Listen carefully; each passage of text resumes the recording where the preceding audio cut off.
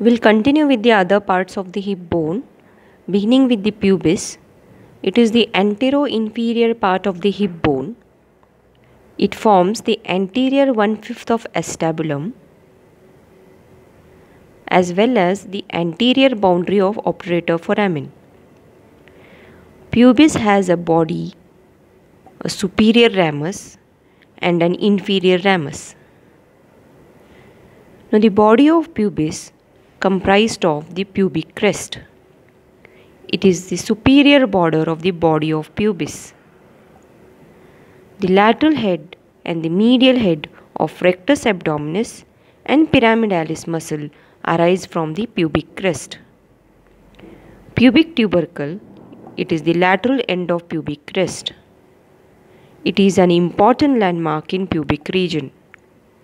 It gives attachment to medial end of inguinal ligament. Spermatic cord crosses it in males. Now the body of pubis has three surfaces: anterior surface, posterior surface or the pelvic surface, and the symphysial surface or the medial surface. Now the attachments on the anterior surface: adductor longus originates from angle between the pubic crest and pubic symphysis. Gracialis muscle originates from its lower part and also extends over the inferior ramus. Adductor brevis is attached to it lateral to gracialis. Obturator externus is attached to this muscle surface adjacent to obturator foramen. Now the pelvic surface, it is related to the urinary bladder. Levator ani and the obturator internus muscle originates from this surface. The symphysial surface, which is also called as the medial surface, two symphysial surfaces articulate to form the secondary cartilaginous joint, that is the pubis symphysis. Now we'll see the superior ramus of pubis. It extends from the body of pubis to acetabulum. It is located just above the obturator foramen. It has three borders: the inferior border, the pectineal line, and the anterior border, also called as the obturator crest. The pectineal line, it is also called as the pecten pubis. It extends from the pubic tubercle to the posterior part of iliopubic eminence. It receives the attachment of conjoined tendon, lacunar and pectineal ligament to its whole length. The anterior border, it extends from the pubic tubercle to the acetabular notch. Inferior border, it forms the upper border of the obturator foramen. Now it shows three surfaces: the pectineal surface, pelvis surface, and the obturator surface. Pectineal surface is situated between the obturator crest and the pectineal line. It is triangular in shape. It extends from the pubic tubercle to iliopubic eminence. Pectineus muscle arises from its upper part. The pelvic surface, it is between the pectineal line and the inferior border of the superior ramus. Ductus deferens in males and round ligament of uterus in females are related to this surface. The obturator surface, it is situated between the anterior border and the inferior border. Obturator nerve and vessels traverse the obturator groove seen on this surface. The inferior ramus of pubis. It extends from the body of pubis to the ramus of ischium. It joins the ramus of ischium to form conjoint ischiopubic ramus. Now we'll go to the next part of the hip bone, that is the ischium. It is the posterior inferior part of hip bone. It contributes to 2/5 of the acetabulum. It comprises of a body and a ramus. When you see the body of the ischium, it is very thick. It lies below and posterior to the acetabulum. It has two ends, that is the upper end and the lower end, three borders, anterior, posterior and lateral. It shows three surfaces: femoral surface, dorsal surface and the pelvic surface. Now the ends of the ischium, upper end forms the posterior inferior 2/5 of the acetabulum. Lower end forms the ischial tuberosity. Inferior ramus arises from the lower end. Ischial tuberosity is divided by a horizontal ridge into an upper quadrilateral and lower triangular area. The upper area of ischial tuberosity is divided by a diagonal line into upper lateral and lower medial areas. A longitudinal ridge subdivides the lower triangular area of ischial tuberosity into outer area and an inner area. The semimembranosus muscle arises from the superolateral area of ischial tuberosity, whereas the semitendinosus and long head of bicep femoris arise from inferomedial part of upper area of ischial tuberosity. Adductor Magnus muscle arises from the outer part of lower area, whereas the inner part of the lower area is covered by fibro-fatty tissue. This part supports the lower body while sitting. Sacrotuberous ligament is attached to the medial margin of ischial tuberosity. The borders of ischium. Anterior border, it forms the posterior part of the obturator foramen. Posterior border, it is continuous with the posterior border of ilium. It ends below to the upper end of ischial tuberosity. It presents a spine called the ischial spine. Sacrospinous ligament is attached to the margins of ischial spine. Coccygeus and levator ani also arise from this spine.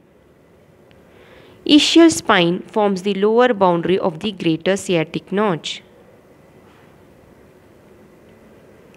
Below the ischial spine is the lesser sciatic notch. Both the greater and lesser sciatic notch are converted into foramen by sacrotuberous and sacrospinous ligaments. You can see formation of two foramens. The above one is the greater sciatic foramen and lower one is the lesser sciatic foramen. The structures passing through the foramens will be discussed in the practicals. Now going to the borders.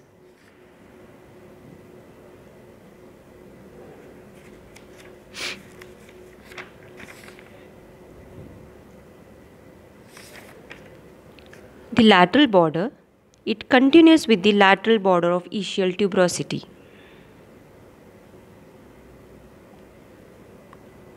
Surfaces of ischium, the femoral surface.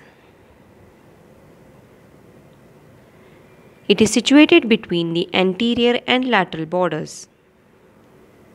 Obturator externus originates from this surface along the obturator foramen. Quadratus femoris arises from the surface close to the lateral border of upper part of ischial tuberosity. Dorsal surface, it continues above with the gluteal surface of ilium. It has three parts. The upper convex area is adjacent to the acetabulum.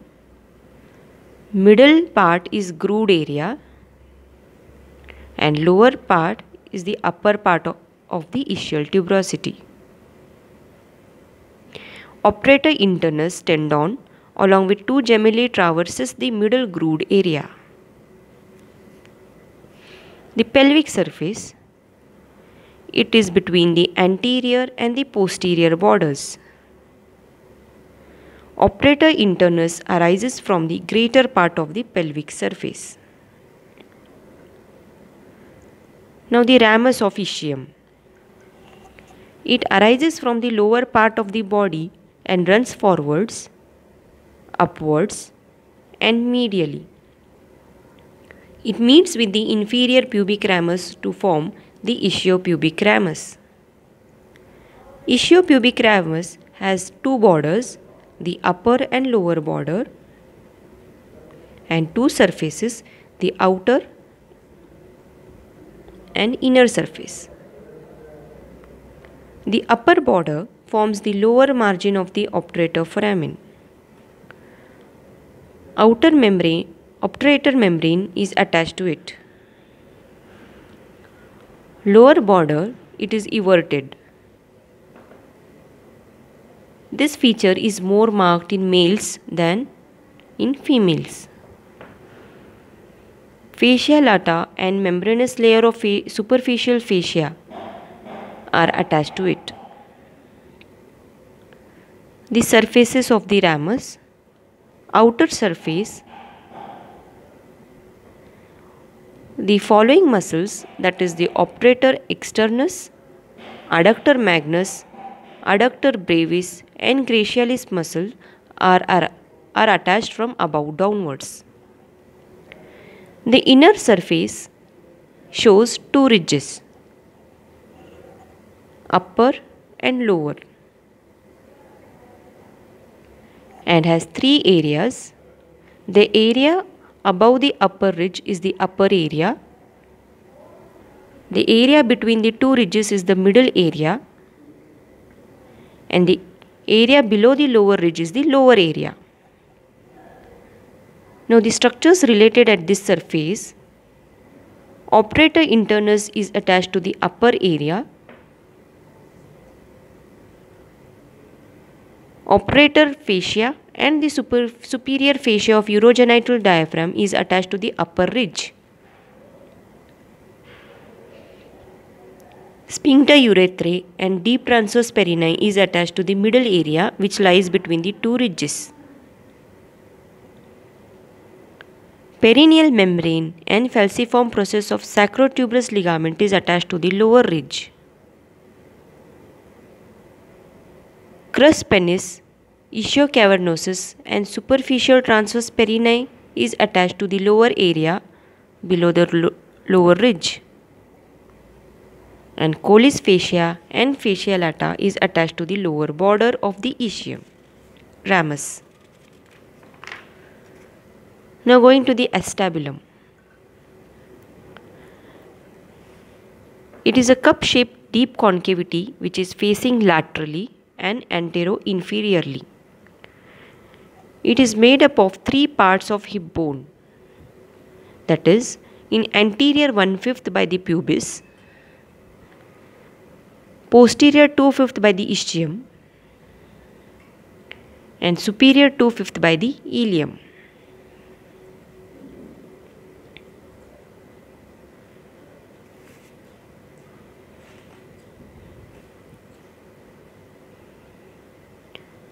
Its margin is deficient inferiorly to form the acetabular notch.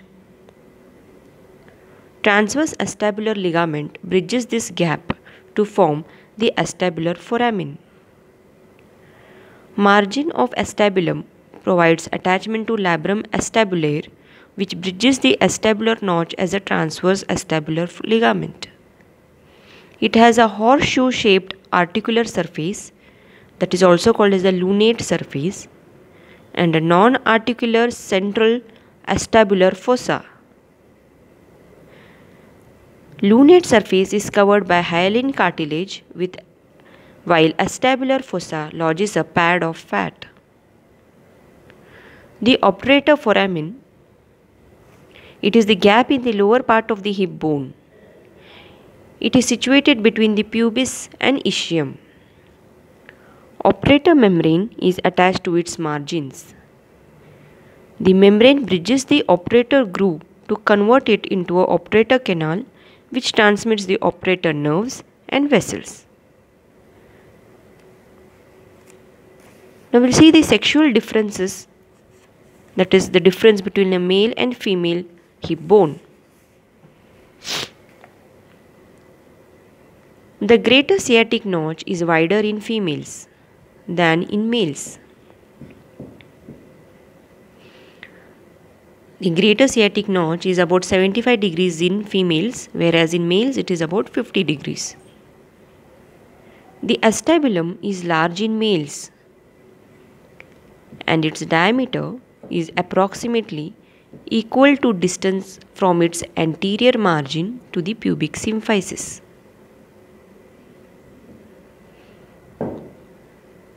Whereas the acetabulum is smaller in females and the diameter is larger.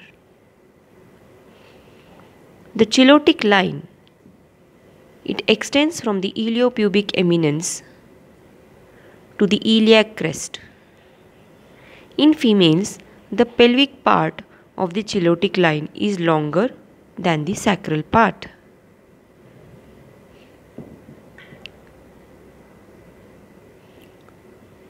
The lower margin of the ischiopubic rami is more everted in males for the attachment of the crus of penis, which is interned ischial spine. The preauricular sulcus is more marked in parous females. This is due to the stretching of the ventral sacroiliac ligaments. Whereas in males it is not that prominent. So these are few of the important differences in the male and female hip bones.